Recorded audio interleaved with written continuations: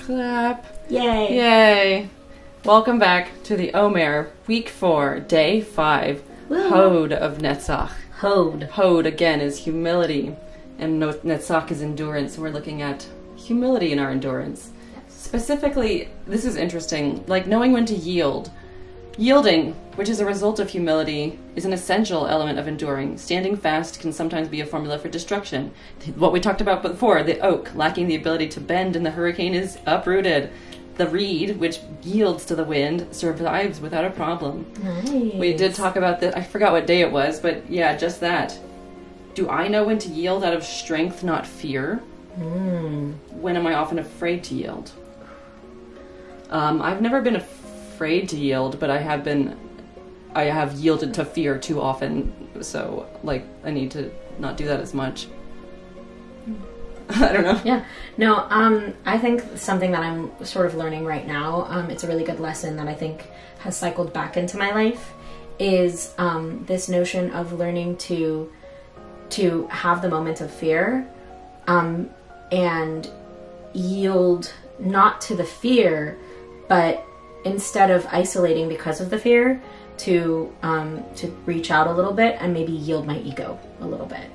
So when I deal with things that are difficult for me to hear or difficult for me to listen to, or I feel like somebody is speaking at me, if I can pause a little bit and try to reach out, from a place of strength, then I tend to do a little bit better, and the conversation tends to go better. And that's a lesson that I'm learning right now. Again, if you reach out to them to like ask them, why are you being mean to me? Essentially, it's more like, so somebody will say something to me, that'll cause me to be fearful or triggered or make it feel like they genuinely don't understand me or they couldn't possibly understand me. And if I were to yield to that fear, I would isolate myself and choose not to converse anymore. I would say, I'm done.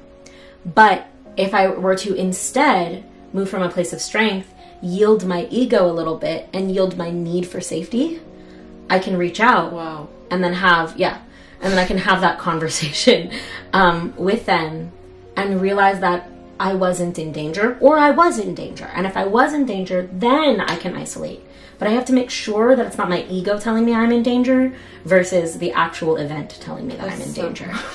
Thanks. Because like there's so many times when I have yielded from fear and I'm like, this person's coming at me and I'm like, okay, whatever, I'll just let them have their way because they're scary. They're like, from it. It's not worth arguing. Or sometimes I consider in my head that I have won because I yielded, because I was like, I don't want to argue with this person.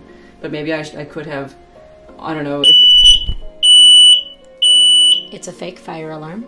Everything is okay. Okay. That's going to be loud. Yeah. We'll get rid of that.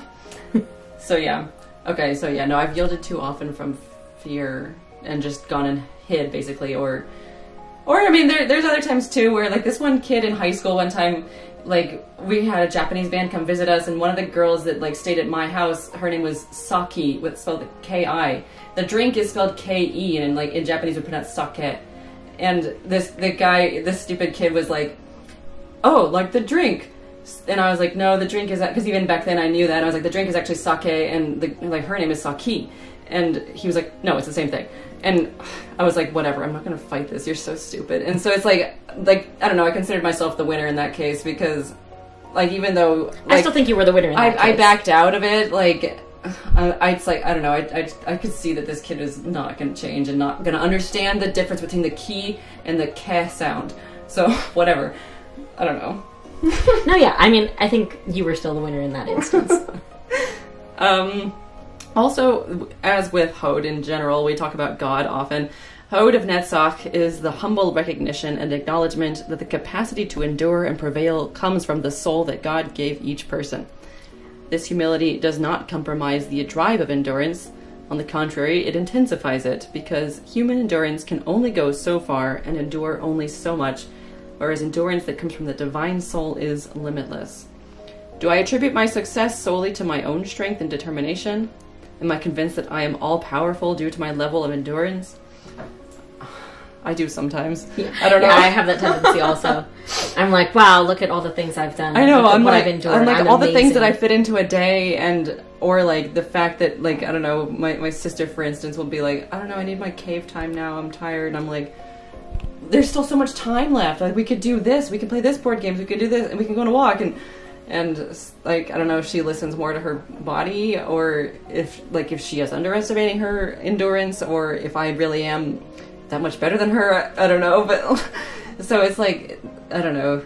I guess I again, it's like hard to think of God and that maybe I was given more endurance than her, physical endurance, something like that. Yeah. Yeah, no, I mean, I definitely tend to look at it like, hey, look what I've endured, look how great I am, I'm so resilient, blah, blah, blah, blah, blah. And there are times where I forget that resilience is not like my own, right? Like, my ability to be resilient is as much a gift from the divine as the fact that I endured it all. Like it's, all of it is, for me, I'm very comfortable talking about God. So I'm very comfortable talking about the divine. But yeah, I think that I need that reminder. I think Hod is an important one for me. Yeah, I know. Like, it's one that I still have, like, because I'm not comfortable with God. I'm still learning that a little bit, and you don't like have to be necessarily. Like, that's not like I understand required. that. Yeah, like, I do believe there is God and like that kind of force and stuff like that. But as far as, and I do pray every night and imagine that I'm talking to somebody, but I don't know. Like, it's still difficult for me. I guess because of my fire and brimstone kind of up. Not that like we weren't raised with this, but because it was all around me in the South, like, it's still hard to get rid of that image. You still got the religious trauma, yeah, even as a byproduct. Even if it wasn't my religion and it wasn't my household, or even going to like church or temple or whatever. Yeah, I don't know. Where do I get the strength at times when everything seems so bleak? So I recently went through a time that was like really, really difficult for me. And I don't quite think that like everybody knows how difficult it was for me, but it was really, really rough. And for me, it was super hard.